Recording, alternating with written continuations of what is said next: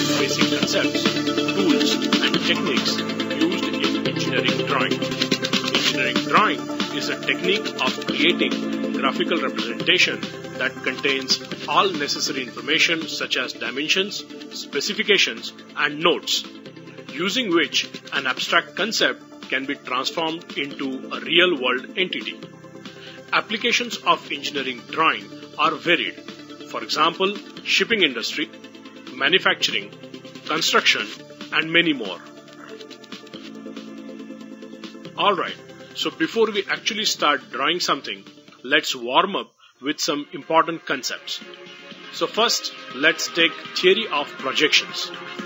The word projection means to throw forward. It is a process of plotting an object or entity on imaginary planes. Projection has two types. First is parallel projection and second is perspective projection. Each of these in turn has further subtypes. We will focus on orthographic projections where the projectors are parallel to each other and they intersect the projection plane at right angles. We will study orthographic projection in detail later. So let's take a look at important tools used in engineering drawing.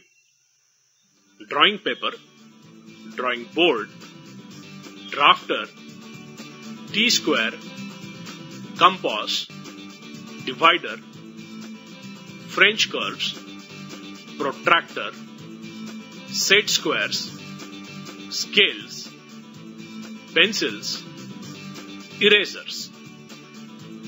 Before you start drawing, always make sure that the size of drawing paper is less than the size of the drawing board. Also make sure that paper is fixed properly with drawing pins and it is smooth without any wrinkles or folding marks.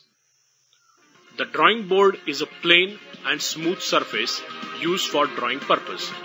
The ebonite edge of the drawing board facilitates smooth movement of T-Squire. The T-Square, as the name suggests, is a T-shaped drawing tool. Its straight edge slides along the width of the drawing board with the help of a stalk. It is useful in drawing straight lines and also serves as supporting edge for set squares while drawing inclined lines. As you already know, the compass is used for drawing circles and arcs. The divider is a little different, with both legs made of steel and is used for transferring distances. Another interesting tool is French curves. They are used to draw irregular curves such as ellipses, parabolas, hyperbolas, and the like. The drafter is a very useful tool for drawing parallel lines at any given inclination. It has scale as well as protractor inbuilt. Looks like a robot, isn't it? Protractor is used to measure and lay out angles. Another tool is set squares, also known as triangles. They come in flavors of 30, 60, 90 degrees and 45, 45, 90 degrees. Alright, so we are all set to now begin understanding basic concepts of drawing, which we will cover in the next presentation.